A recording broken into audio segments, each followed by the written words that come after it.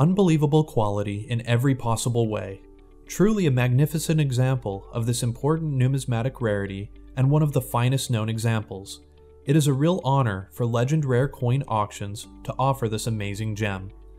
Everything about this coin is superb, both technically and aesthetically.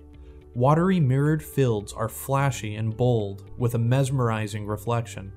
The razor-sharp devices stand out with a dramatic, almost three-dimensional effect on both sides. The design elements are nicely frosted, and the reverse contrast is essentially full cameo. The obverse has rich violet blue and rose overtones that blend with the original tan, gold, and brown patina. The reverse is an even tan gold with delicate pastel iridescent hues evenly distributed over the surfaces. Using magnification, not a single mark, tick, line, or fleck can be found that is worthy of mention.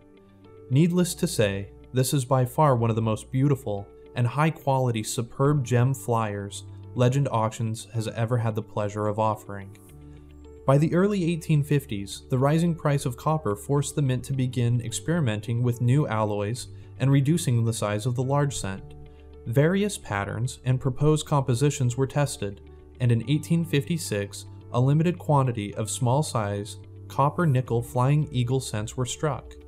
While the final mintage is still unknown, it was indeed small, just enough to test the dies and show the concept to Congress.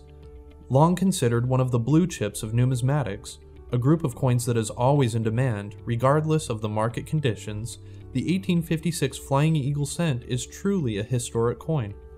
With a PCGS population of 5, only one similarly graded coin has ever sold in auction, realizing over $88,000 in the 2016 Fun auction.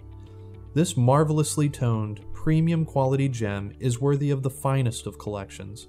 PCGS has graded only 2 coins higher, a Proof 67 and a Proof 67 Plus, which have never sold at auction. Needless to say, this is an opportunity of the utmost importance for any collector.